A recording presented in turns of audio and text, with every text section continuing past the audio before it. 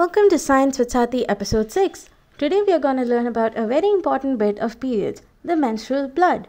Actually, blood is a misnomer and it is menstrual fluid because only half of the stuff in your pads and cups is blood. So, the menstrual fluid is almost 50% blood and the rest is vaginal secretion, cervical mucus and endometrial tissue that is being shed during a period. This menstrual fluid also contains a plethora of constituents like iron, phosphate, sodium and chloride along with some glycoproteins.